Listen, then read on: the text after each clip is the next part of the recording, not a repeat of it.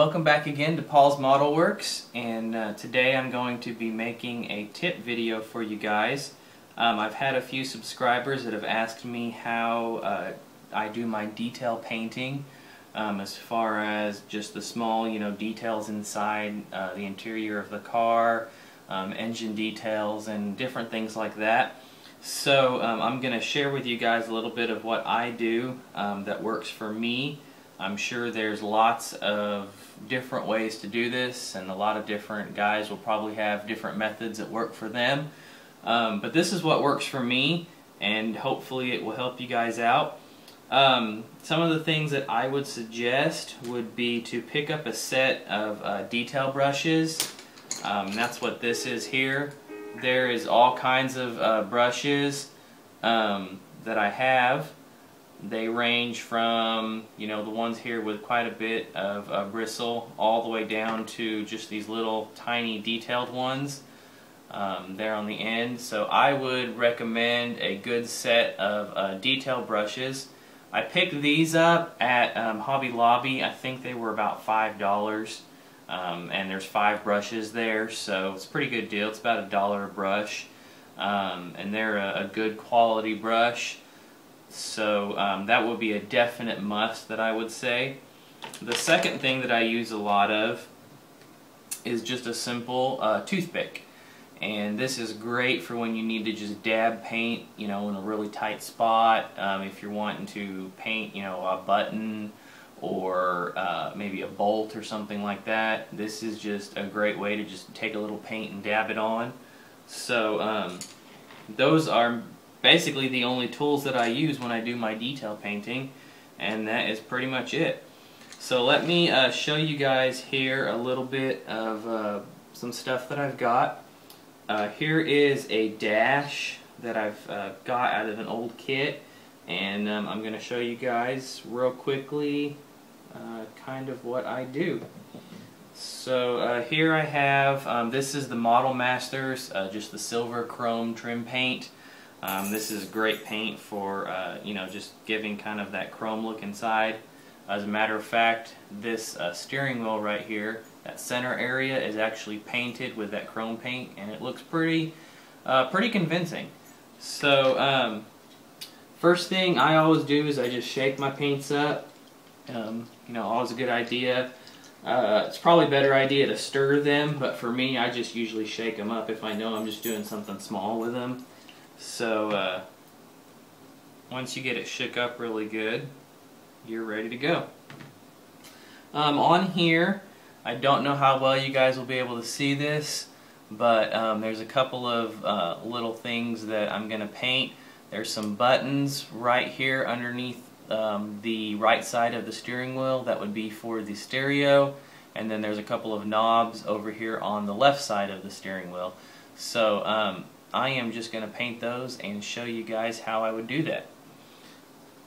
For the buttons, I'm going to actually use the toothpick, just because they're pretty small, and I don't know, probably need a smaller brush than what I have, so I'm just going to go ahead and use the toothpick, and so that's where this comes in handy. What I usually like to do is take the toothpick, kind of dole it down on the end just a little bit. Just tapping it against your table or whatever you've got will kind of dull the tip just enough so you can pick up paint on it. And then what I like to do is just dip the tip very lightly inside of your paint. You barely have any on there, but it's just enough to transfer over. And then what I will do is I will just take my toothpick and continue to re-dip it in there, and then just dab it on the top of every one of those little buttons. And you're just dabbing the very tip of your toothpick on there, just enough to transfer a little bit of that paint over. And so we'll just do that here real quick, and I'll paint the tops of these little buttons, and then I will show you guys what I've got.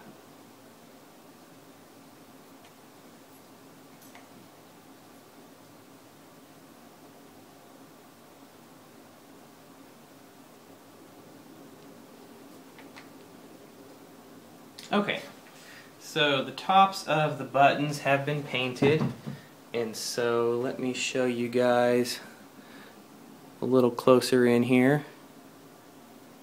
Let you see that, get it to focus. Okay, and there you can see the tops of those buttons have been painted. One of them, it bled a little bit on, so you have to be kind of careful with your toothpick, but it gives you a nice clean dot there to paint with, and it looks pretty good. So next thing I will show you is the handle right here on this side. I'm going to paint that, but I'm going to use one of my small brushes.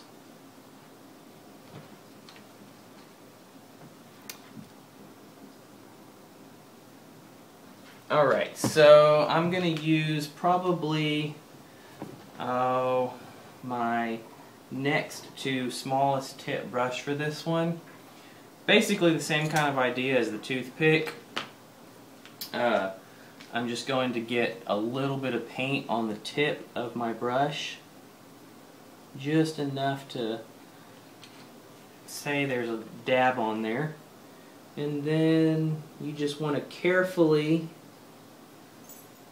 paint across the top of whatever it is that you're wanting to paint. And you'd be surprised how well you can get the paint to spread, especially if you're using this silver chrome paint. You don't really need a lot.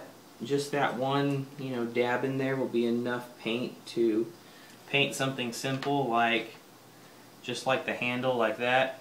So you really don't need a whole lot to even worry about messing with that at all. Same thing as if you've got an interior tub on your car and you're wanting to paint your door handles, or you're wanting to paint the window cranks.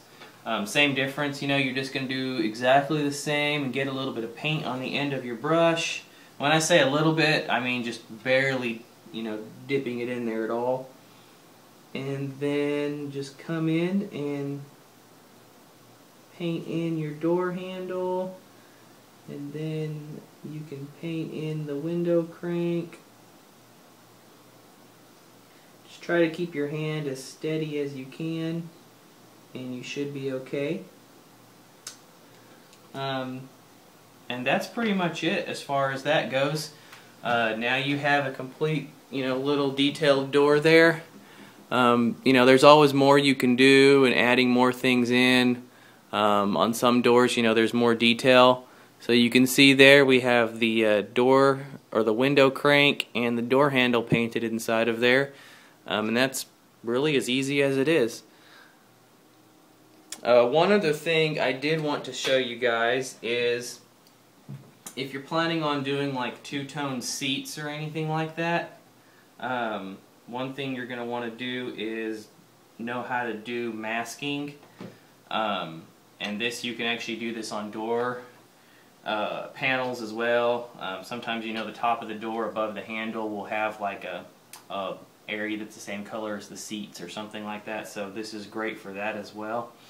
But if you just have your regular seat and say you want this center area of the seat here to be a different color than the outside, then one thing you can do is you can paint your seat, say the color, say you wanted the center area to be black and you wanted this outside area to be red or something like that.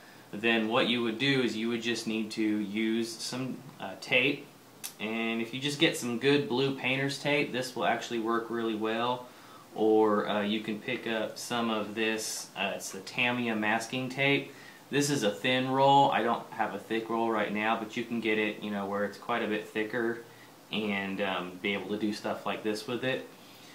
So, but just for this purpose, I'm going to show you guys using this blue painter's tape.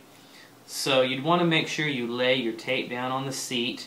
You want to do the same to the bottom and to the back of the seat. But after you lay it down, just make sure you go along the creases of where the inner part of the seat is, and just make sure you get that pushed down in really well, and then it should be pushed in so you can really see the detail in the seat.